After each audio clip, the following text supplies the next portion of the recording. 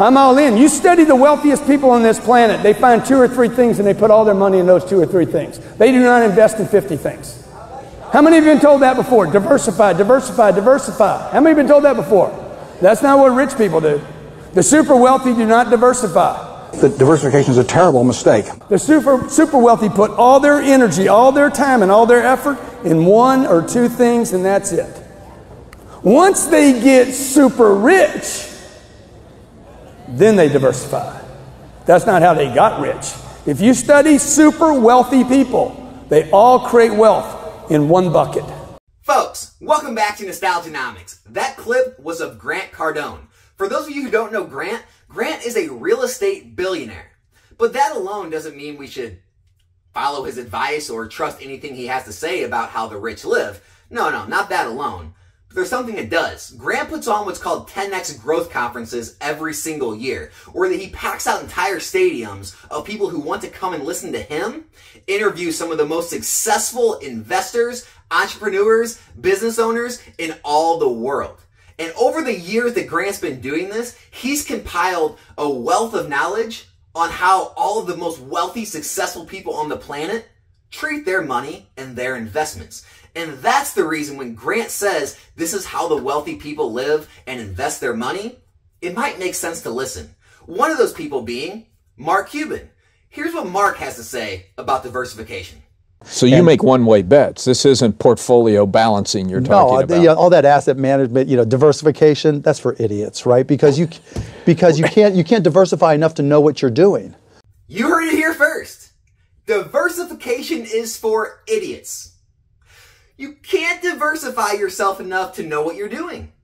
Yet, here in this Pokemon investing, collectible investing space on YouTube, you constantly hear you need to diversify. Diversify in Pokemon, diversify into other collectibles, diversify into the stock market, diversify into real estate. Spread your wings, throw the eggs in as many baskets as possible as far as the eye can see.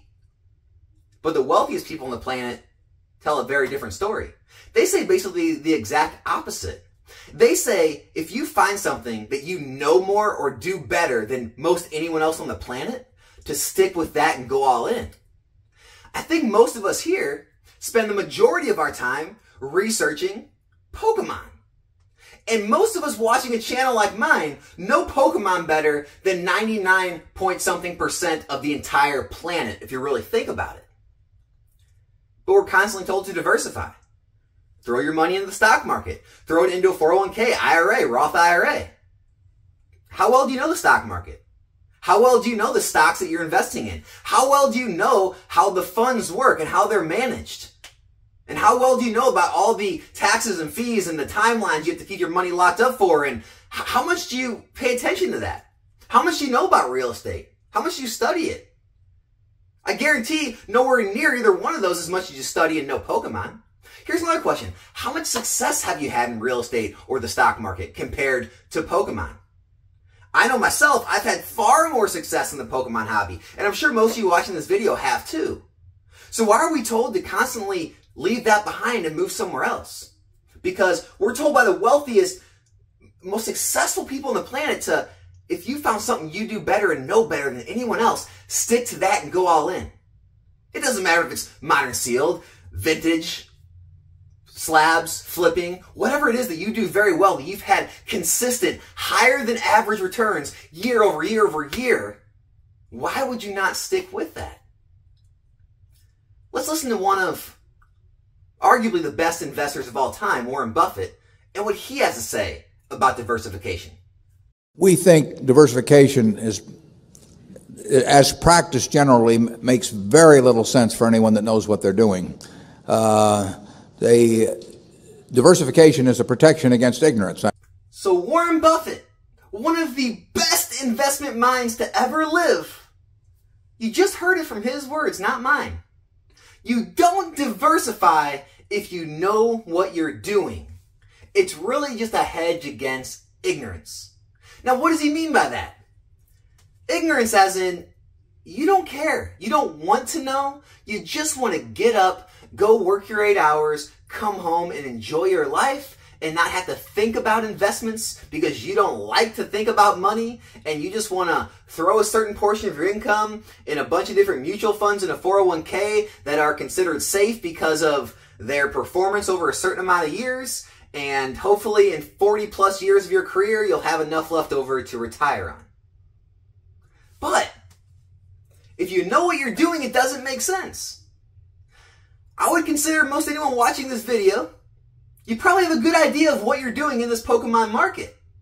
And so you have to ask yourself, I just watched 3 billionaires tell me that the rich and wealthy, they go all in on what they believe in. When they find something that they do better than 99% of people on the planet, and they know more about than 99% of people on the planet, they go for it. They put in the effort, they take that risk, and when it pays off big. And one of the things that Grant said on that first clip that stuck out to me is, the wealthy, they don't diversify on the way up. They only diversify once they reach the top. Because they diversify to protect their wealth. They don't diversify to get wealth, right? You don't get wealth by diversification. You protect it. And so, depending on where you're at in your life, maybe you are at the point where you have enough wealth and you just want to protect it. But if you're not, and you're still at that point of looking for growth, and you know Pokemon better than anything else, it makes sense, because another rule you constantly hear by investment experts is, don't invest in things you don't understand. I could have found just as many clips of millionaires and billionaires telling you that.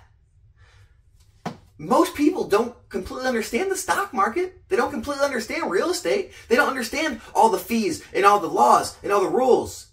And they don't understand, what stocks or what houses to pick. You don't have that knowledge because why? All your time and energy is spent researching Pokemon product. That's what you know. You're constantly told to invest in things you know. So why are you letting people pull you away from things that you know? Just because people of varying levels of success here on YouTube may say you need to diversify because they diversify, it doesn't mean it's right. And that's the biggest issue I think going on right now is you hear a bunch of people say the same thing. And it becomes almost like common knowledge, like, oh, of course that's right. But it's not. It's not.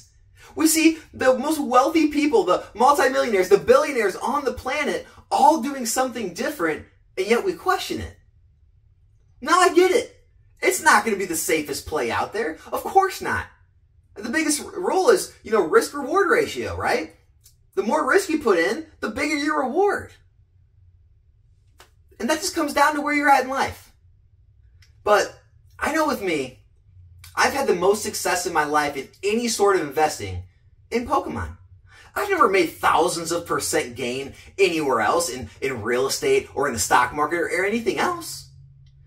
So why, just because a bunch of people online tell me that it's risky or it's a bad idea or it's going to crash or it's not going to last or, compare it to all these weird different collectibles of the past, why would I let that scare me?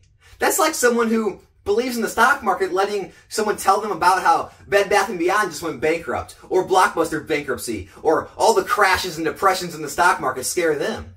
Or it's just like people letting the 2008 real estate crash or different areas that crash around the country at different times in real estate scare them from investing in real estate, right? It's the same concept. So guys, as I always push in my videos, do your own research. Make your own decisions for yourself. And don't let other voices influence you. And at very least, if you're gonna let voices influence you, maybe you should at least take advice from some of the richest, most successful people on the planet. And listen to what they're saying. And maybe take that into account with some of the YouTube advice you get. That's all I got for today. If you enjoyed the video, consider subscribing to the channel. I'll be back here in a new video soon. I'm out.